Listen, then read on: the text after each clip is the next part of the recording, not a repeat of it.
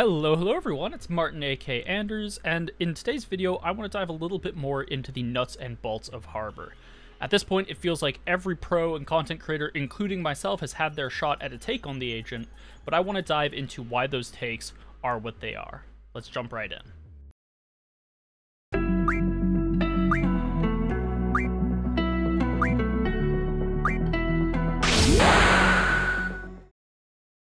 While at this point I fully expect everyone to know what Harbor's abilities are, I am going to rapid fire them for the sake of comprehensiveness.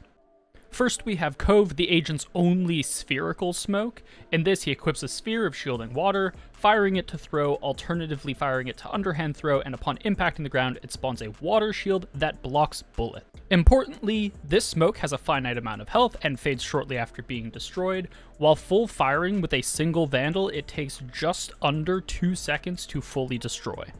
Next up we have Cascade, which will equip a wave of water, firing it to send the wave rolling forward and through walls. You can recast this ability to stop the forward movement of that, and players who hit and or walk through this ability are slowed. For Harbor's signature ability we have High Tide, which allows him to equip a wall of water that he fires out, and by holding his fire button he can steer it much akin to a Phoenix wall. By alt-firing, he can end this prematurely, and much like Cascade, players who are hit by this wall and or walk through it are slowed. Finally, we have his ultimate ability Reckoning, in which he will equip and then fire a very large geyser pool onto a specific area. We're talking roughly the size of an entire site. Enemy players in this area are targeted by successive small zonal stuns, and in addition to that, those stuns have a vertical indicator, a small light that extends to the sky where they are targeting, making this particularly useful when pushing into areas that would otherwise have cover, such as a Viper ultimate. While the bare basics of Harbor are relatively interesting, the main purpose of this video and what I want to dive into is going to be a lot more of the minutiae, how Harbor fits into a grander system, and by extension how I think that will project his efficacy in the game and his place in the meta. To do that, our first port of call will be using a system familiar to many of my longtime followers, and that will be style dynamics. For those of you who are new and don't know what this system is, it's largely borrowed from TCGs, and I'll link down in the description below a pair of videos that do a good job of concisely catching you up.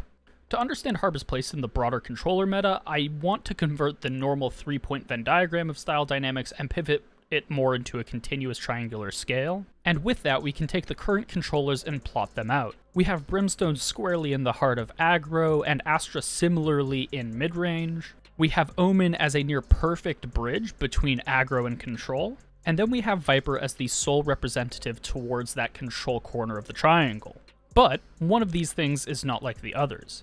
This is something I've spoken to a bit when looking at the game's balance in the past, and that's that when we look at each of these 3 corners of the triangle in isolation, in 2 of the 3 there's a very central orb smoker that can function as a primary controller. Prior to the major agent rebalancing that we saw in patch 4.04, Astra was in a little bit more of a middling position where she straddled the line between control and mid-range. This created a little bit more of a balance where you could fudge your way into having a pseudo-control primary controller. Ever since that point, though, we've seen a very distinct metagame shift where, if you look at every composition that has found major success over the last couple of months, they are almost in exclusivity aggro and mid-range compositions. It was because of these factors that when we got spoilers that Harbor was going to be a controller, my initial instinct was, oh, surely he is going to be that central pillar that control is actively missing. This was even magnified further when I heard that he was water-themed. The design space for potential information with leaving wet trails or creating slows or concusses from splashes for stall are all things that are very easily malleable into the control space. You can imagine my surprise now when we got Harbor, and instead of being that central orb-smoking control agent, he was an aggressive wall smoker who was squarely aimed at introducing more choice and opportunity cost when picking Viper. A major repercussion of this is that when looking at controllers, we now have 3 agents who are either aggro or aggro adjacent when we still don't have a control pillar. This means that we have 2 archetypes who are much more rich in choice than the third, aggro obviously being one of them, but mid-range, aggro's direct counter being the other. As a result, aggro, despite having the most choice it's ever had, also has to be the most selective it's ever been in how it crafts its compositions, because the presumption is that it will be facing almost exclusively mirror matchups and matchups into the thing that is supposed to beat it. To aid in that selection process, we can take a look at these aggro controllers and understand the niches that they fill. Looking at the abstracted utility value that each of these agents bring, you first have Brimstone, who brings explosive orb smokes, zone denial, and a combat and movement steroid. Then you have Omen, who has cast time gated orb smokes, a self-oriented movement ability, and a large zone catalytic utility. Then we have Harbor, who has a specialty multifunctional orb smoke, a travel time gated scaling wall, and a semi-explosive large format wall. While these unique utility suites are quite a bit to go off of in and of themselves, you can go even a step further by placing them into recurring play patterns and understand, in the perfect world, how is this agent being played and what role do they fit within a composition. A Brimstone on attack will generally play in the following pattern. He'll have an optional smoke on default. This would be something like smoking off the top of a long so that his team can scale more effectively. He'll use an optional stim for an accelerated cancel option or rotate. This would be in response to a defensive counter aggro where the decision of where his team has to hit has become very linear, and so he can commit the resources very early and is more concerned about timing than he is about saving utility for a harder hit.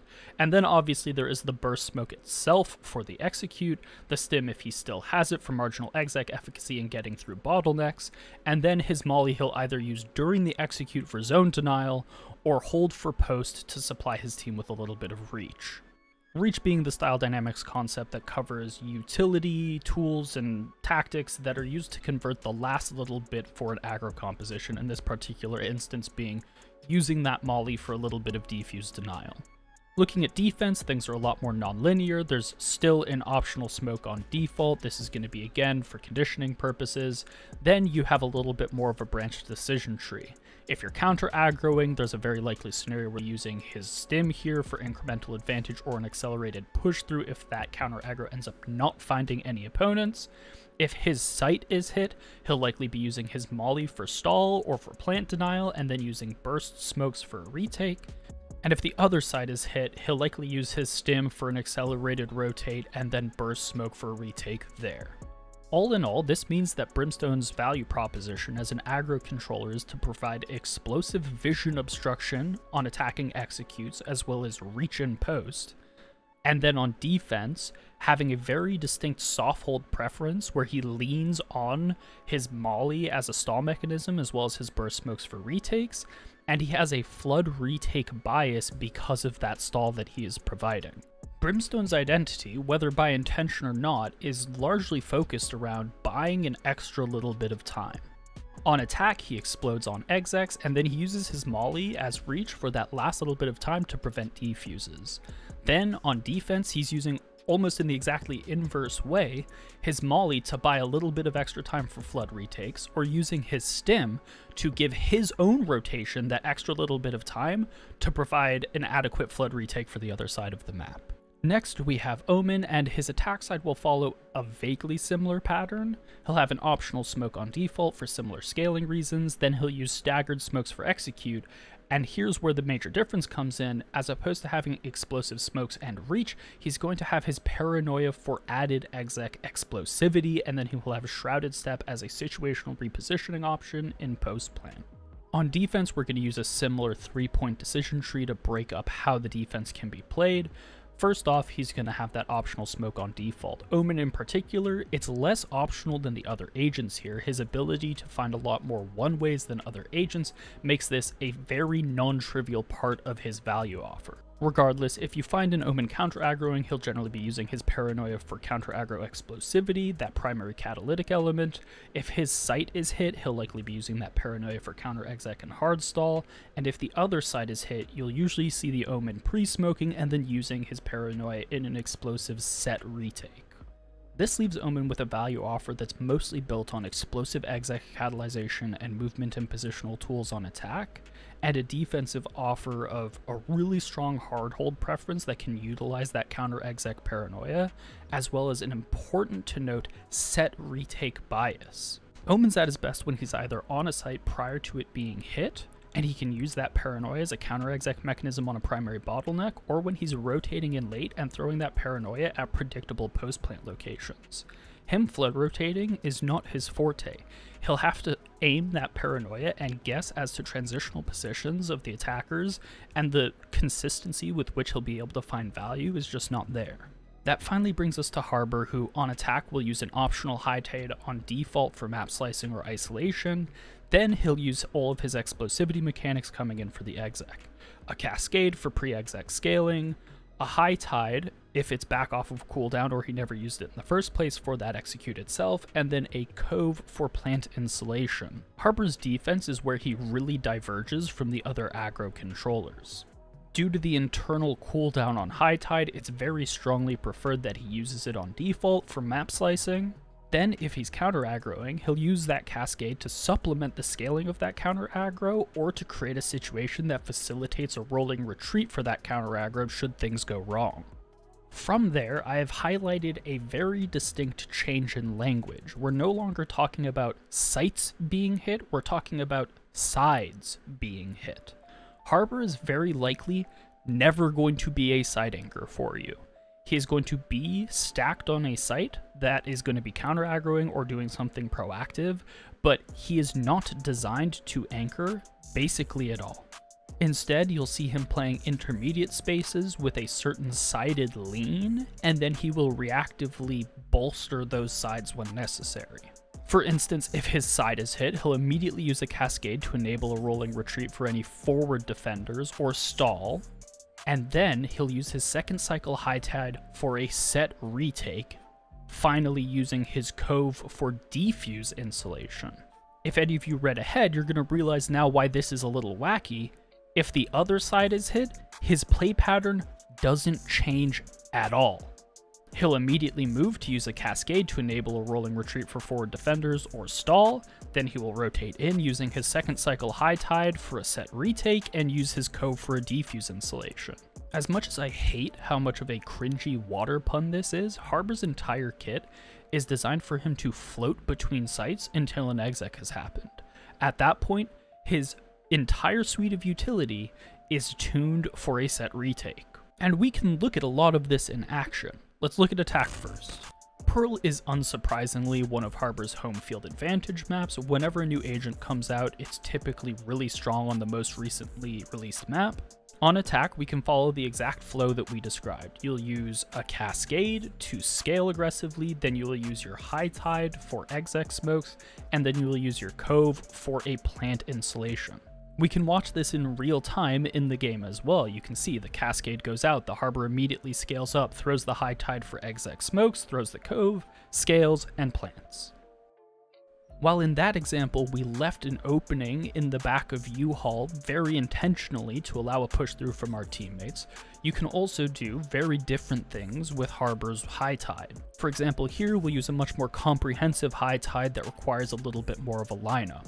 Starting from the tucked cubby on B long, you can shoot your high tide across the site, being very precise in the way that you lay it out, and you can provide a full 5 orb smokes worth of coverage. On the other half of the map, much of the same is true. You throw that cascade out early to provide initial scaling, then as you get close to the site, you're going to curve your high tide to provide as many smokes worth of effective coverage as you possibly can, and throw your cove to insulate your planter.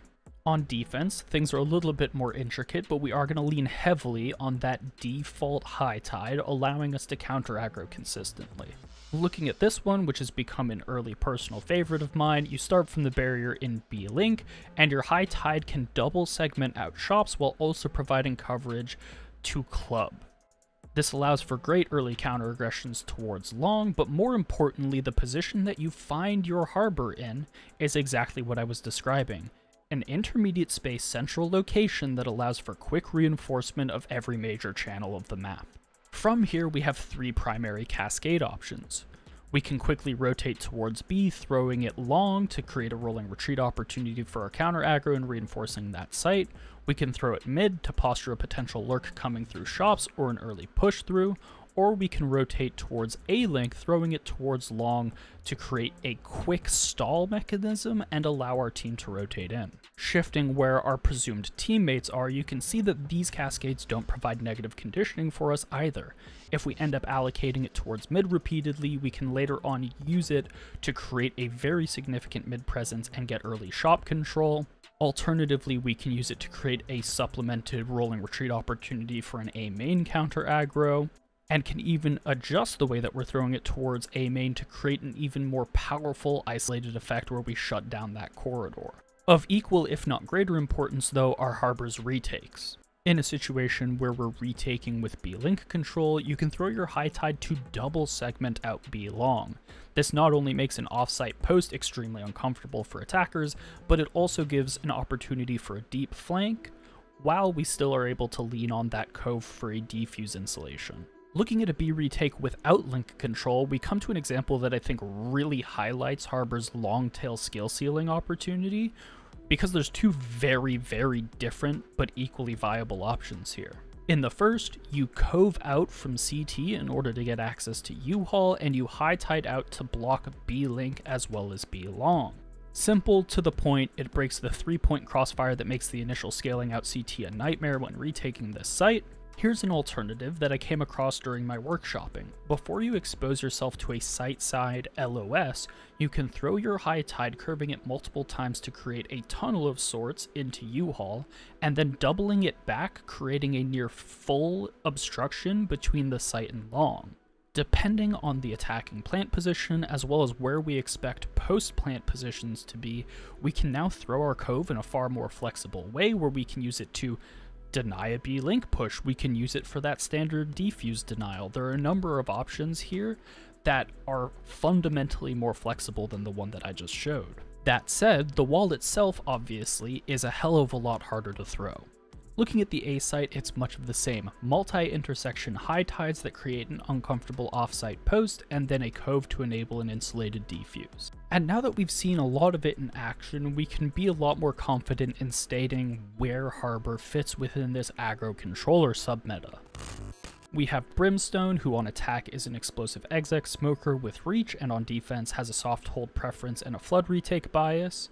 You then have Omen, who on attack is an explosive exec catalyst with a movement and positional tool, and on defense has a hard hold preference and a set retake bias. And then we have Harbor, who on attack is pre-exec scaling and space isolation with a plant insulation mechanic, and on defense has a soft hold preference with a set retake bias.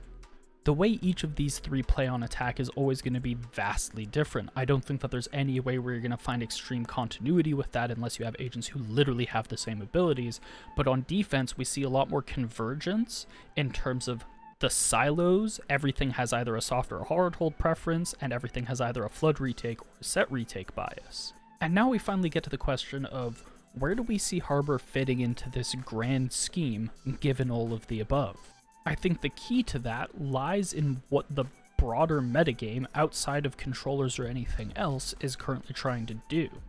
We can look at the lay of the land, and the reality is that right now the metagame is just infinite droves of aggro comp, mid-range comp, aggro comp, mid-range comp, and almost all of them have a backbone of a chamber. A huge part of that is what Chamber's able to do on defense.